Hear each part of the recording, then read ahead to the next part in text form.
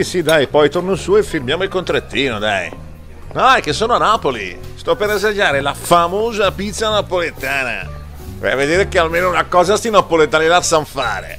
Poi magari qua in pizzeria ne trovo uno che sta lavorando. Miracolo proprio. Poi dice perché uno vota la Lega. Ma è normale che voto la Lega. Il popolo napoletano è disgustoso e viscido. Sì, vabbè, dai, ci sentiamo. Ciao testina, ciao. Pensa a te se non dovevano mandarmi a Baghdad sta settimana. Mi scusi, ma non ho potuto fare a meno di ascoltare. Quello che lei non sa è che a Napoli, in superficie, può trovare alcune delle piazze e dei monumenti più belli del mondo. La cucina tra le migliori al prezzo più basso. Musei, chiese, arte, cultura, tradizione, il Vesuvio, il mare.